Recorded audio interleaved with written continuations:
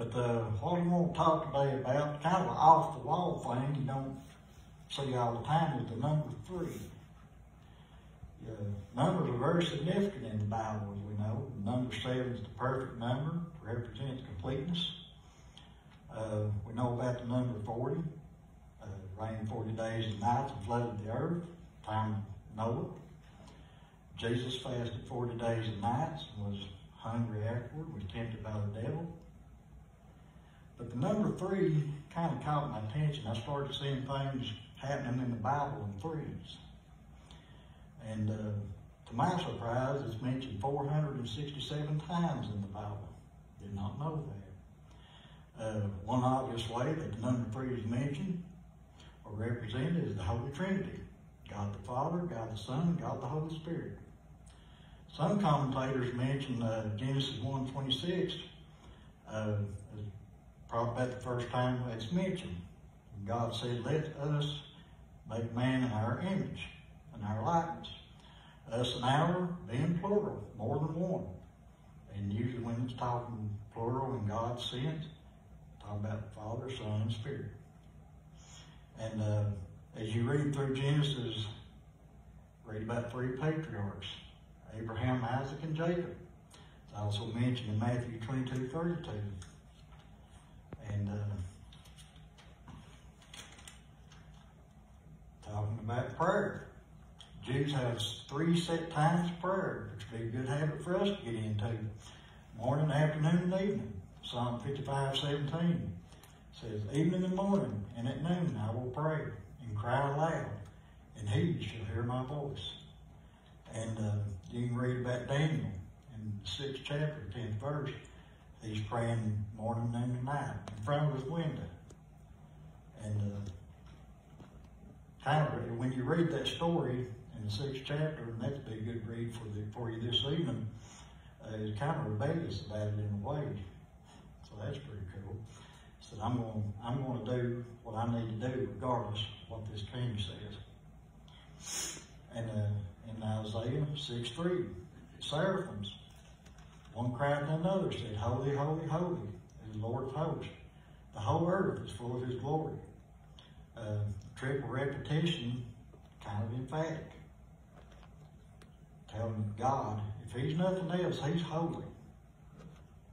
And we can't forget about Jonah in the belly of the great fish for 3 days and 3 nights. Kind of a preview of what Jesus was going to do for us later on. Talking about Jesus, he chose 12 apostles, but he took 3 with him on very special events. Peter, James, and John, the Transfiguration.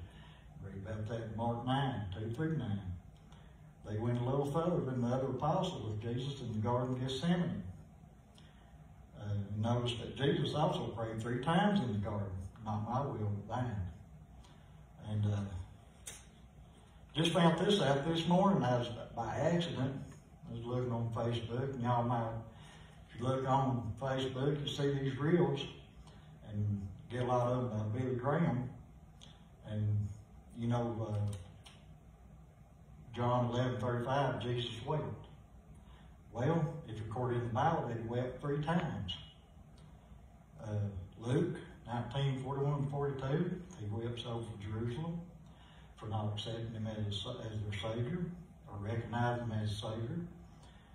John 11:35, of course, over the grave of Lazarus. In Hebrews 5:7, talking about the Garden of Gethsemane, where he weeps and he knows what's coming. And that's the 3 recorded instances. He may have wept more than likely. But we read later on also that Peter denied Christ 3 times, Matthew 26. Then later on, Jesus restores Peter in John 21:15-17, when he asked Peter 3 times, "Do you love me?" And Peter says, "Yes, well, feed my sheep," 3 times. Unfortunately, while we know there's a Holy Trinity, there's an unholy Trinity. Revelation 12:13, there's Satan, the Antichrist, and the false prophet. The Holy Trinity is characterized by truth, love, and goodness. And the unholy Trinity portrays hatred, deception, and evil. Nothing good about them. And Final two examples I'm going to go over are two of my favorites. Of course, Christ was raised on the third day. Acts 10:40 says, him God raised up the third day and chewed him open. If you're looking for good news in this chaotic world, that's it right there. And we turn to the final chapter in the Bible, Revelation 22, verses 7, 12, and 20, where Jesus says, I come quickly. In verses 7 and 12, he says, behold, I come quickly. He's telling us to look out, be on the watch. In verse 20, he says, surely I come quickly. It's going to happen, folks. You can bank on it. And ending on that, if you don't know Jesus Christ as your Lord and Savior, do so before it's too late. Because when he says, surely I come quickly, it may come sooner than what we expect. Anybody got anything to say or comment on or anything like that?